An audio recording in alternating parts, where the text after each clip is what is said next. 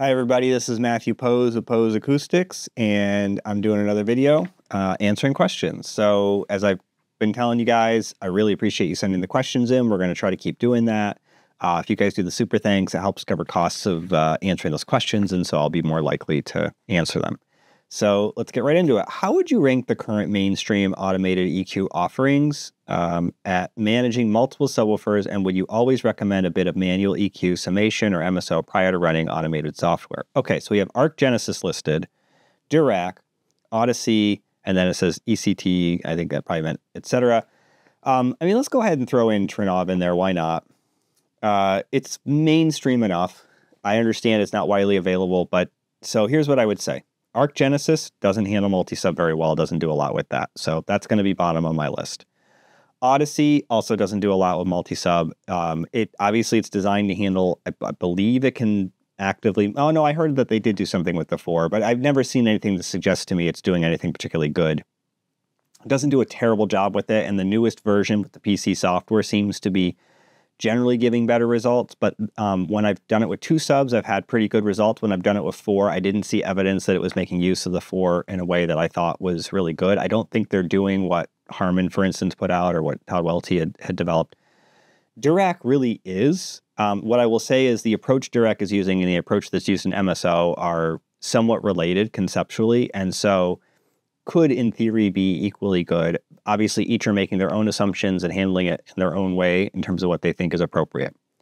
And with MSO, while there's a software algorithm that's spitting out numbers, it is, in the end, a fully manual approach. So you've got a lot more control. So all of these systems are prone to a problem, which is that they don't always get it right. They're not going to know they didn't get it right. You have to kind of use your eyes and brain to recognize that something's wrong. And there's not always easy ways to fix it. With Arc Genesis, there's 0 way to fix it. You just rerun and try again. Move the microphone to some different positions and hope that whatever the heck threw it off doesn't show up. With Dirac and Audessey, both of them give you very fine-grained control of the target curve. And so in the event that something happens, Dirac actually has a whole little like white paper or blog or something like that on this. Sometimes you'll get like a weird peak in the response. You'll look at that and be like, why the heck is that there? Doesn't make any sense to you. But the algorithm, in its infinite wisdom, decided that it needed to be there. Why? Don't know. You'd actually have to go into the back end. Dirac, I know, has the ability to do this. It's possibly Audessey could too. Take a look at the file and figure out what exactly was happening. But the best way to look at it is you've got a target curve, and you've got all these measurements, and then it's taking all the measurements. And remember, it's not averaging them. What it's actually doing is it's aligning them and then looking at the variation between that and the target curve, and it's creating like an error score. And then it tries to figure out what kinds of corrections it can apply that are going to minimize that error relative to the target. And sometimes the error score that you get ends up being really weird, where, as an example, there's so much variation around the target curve at different seats that the one that gives the least error is also the least flat response. So you'll get like a peak at a certain frequency because of that. And this is a guess because, again, you'd have to look at the specific scenario, but that's an example of how that could happen.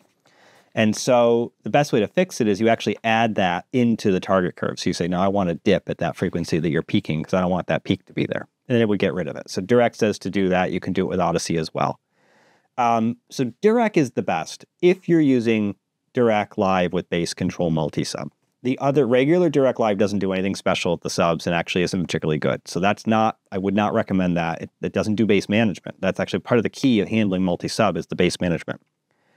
Now, would you be better off using some sort of EQ summation or MSO? If you're using Dirac Live, but not Dirac Live with bass control, sure, do that. If you're using Dirac Live with bass control, using MSO is effectively redundant. It might give you better results. More than likely, it's just going to give you different results, and it would be debatable over which one's better. As I said, sometimes Dirac gets it wrong. You know what? Sometimes MSO gets it wrong. I've done things with MSO where the results I got were completely nonsense, and I had to go and look and figure out what the heck was going on, and then I put in some constraints on it, I rerun it, and I get better results the next time. I've had situations where I've had to run it 5 times before I got sensible results. It happens sometimes. It just, sometimes the measurements are a little bit odd, and that's what it comes up with. Dirac is the same way. Sometimes Dirac comes up with really good results, and what you get is great, and other times the results are nonsense, and it's not great. So I would place it in this grouping as the highest, we're excluding now Dirac Art, and we're excluding Trinnov Optimizer's new multi-sub, I'm sorry, what am I calling waveforming. Now, bring in Art. Art is conceptually more advanced than all of these and can yield better results because it can do something none of them can do. It can physically cancel the mode. So none of the other ones are really canceling the modes. And by canceling the mode, it also has the ability to control the decay time. And so the decay time can be controlled depending on how effectively you've set up the system, how many basically levers you have to work with. It could make it anechoic, like outdoor bass, all the way up to as if you did nothing and anything in between. And so that's a really cool capability. But that's Dirac Art in theory. Dirac Art in reality, very mixed. I've had some systems I've done that were really good, and I was blown away. And I've had actually, unfortunately, many more where that was not true. So what I'm arguing for now is that I think the software needs a little work, but I also think I need a little work. And Matthew Trinkline, who's a friend, who's probably one of the most experienced Dirac Art calibrators there is, because he's the primary calibrator for Storm, and it's currently only available on the Storm. He is also finding very mixed results, with sometimes it being totally awesome, sounds great, works really well, and other times it's a mixed bag and just trying to figure out what the heck's going on. It really works best with fairly straightforward setups, and when the setups become fringe, it has a really hard time. So in the couple of systems where I've seen it used on very fringe-like systems, it just didn't have the feature set needed to do well. Now let's get into Trinnov. Trinnov Optimizer, its standard bass approach is not particularly good. What it basically does is set each subwoofer to the target, and then there is no summation. The summation is just what happens naturally in the room, and what you get does not match what you see in the software. So that's not a great way to go. Now, one of the common ways that the really good calibrators for Trinnov have been handling that in the past is that you actually take the subwoofer output, and instead of having 4 subwoofers or 5 or 6 or whatever, you actually have 1 subwoofer output, and then you make it a 4-way speaker for 4 subs. And then in the 4-way speaker section, you go into that one and you apply time alignment, just like you would if it was an act. So you're making it an active speaker. So you set the time alignment. You don't put any low pass or high pass filters on it. You just time align, phase align the whole thing. Then you go back into the section in the speaker setup where you can add PEQ, and you add the same PEQ for every speaker if you're using a more standard approach. If you're using MSO with it, which you can do, then you would apply different PEQ to each one based on what MSO spits out. So that's another, and again, the time alignment should be the same between the two approaches. MSO gives you the time alignment. One of the neat things with the Trinnov is that there's actually an active time alignment feature it has. So as long as the sub is wide enough bandwidth, which many of them are, it'll automate that, and it does a pretty darn good job. So that is that. Now, go back to waveforming. What I'm finding with waveforming is that even if you have, it still has to be generally set up right, but even if you have like a somewhat off from correct, you can get very good results. And what you're going to get is much, much better than the rest of these. I'm not going to say sounds the best. That's subjective. There's different views on this. But in terms of minimizing modes in the room, it does the best job I've seen yet, most consistently in canceling modes everywhere in the room. I just got back from a demo at Trinnov's headquarters, and they played a 50 hertz tone, and you could walk around the room and you could hear it. I mean, it was dramatic how much louder and quieter it was getting, and it wasn't like I had to walk from one end to the other to hear it. We made a joke that if somebody saw the security footage of us in there, they probably would think that we escaped from an insane asylum. Literally, there was a bunch of us doing this, because that's all the head movement it took to go from really quiet to really loud in certain parts of the room. And we had discovered these places, and then we'd all go over there and be like, oh, wow, that's really crazy. And then they'd turn on the waveforming, and all of a sudden it was like, this didn't do anything. Not only did it not do anything, you could walk all around the room, it didn't do anything. You could get right up against a wall, it didn't do anything. I mean, I literally had my ear 2 inches from the fabric, and I couldn't hear a difference than when I walked farther in. So it was extremely effective. Now, there were 421s in the front and 421s in the back, so it was a pretty serious setup to achieve that, but it doesn't change the fact that it worked extremely well. And you don't need 21s to do that. You could do 412s in the front and 412s in the back. You could do 410s in the front and 410s in the back. And keep in mind, 2 10s is roughly a 15-inch woofer, so 4 10s is like 2 15s. It's pretty good.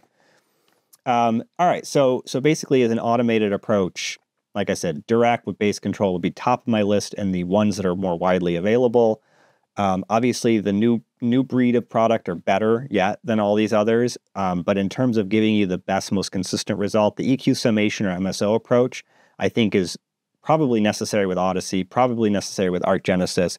It's necessary with Dirac Live. It's necessary with the optimizer. It's just not necessary with Dirac Live with bass control. It's not necessary with the optimizer if you're using waveforming, or if you're using, well, like if you're using the other approach, you are doing that. So I guess that's that.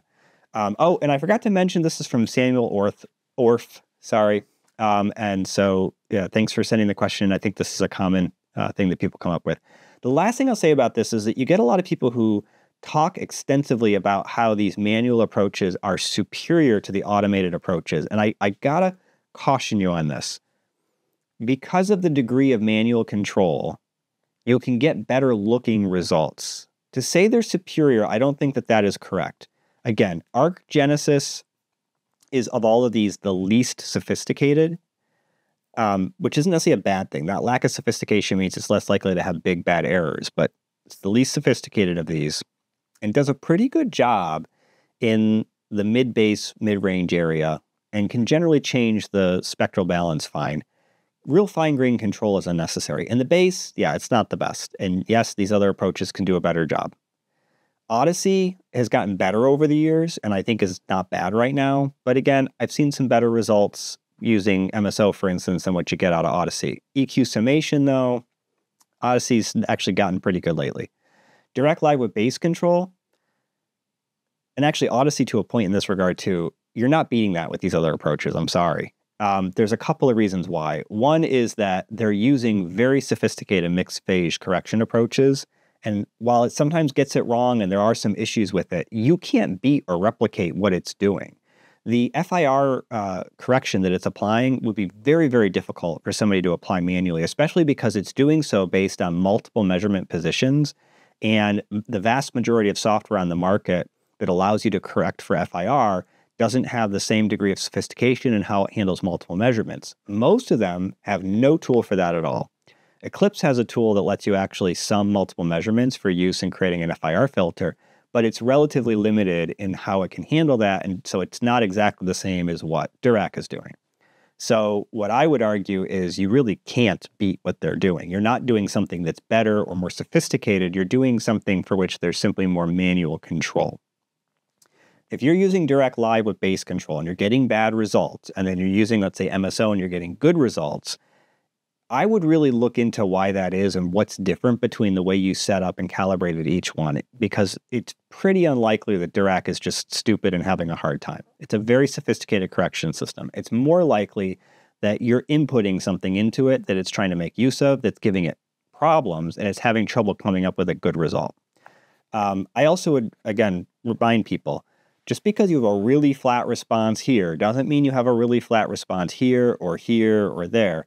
And Dirac and Audessey, and to a point, Arc Genesis, and definitely true of the optimizer and Trinnov, is trying to make everything as good as it can, which is going to compromise right here. So yes, if you run those and you take measurements and you correct, and then you do some other correction manually, but you base it on just a measurement that's right here or a couple that are in this area, this is going to look a lot better than those other corrections. But if you took Dirac, for instance, and you only took your measurements right in this area, it's going to roughly do the same thing, or it should, if it's working correctly.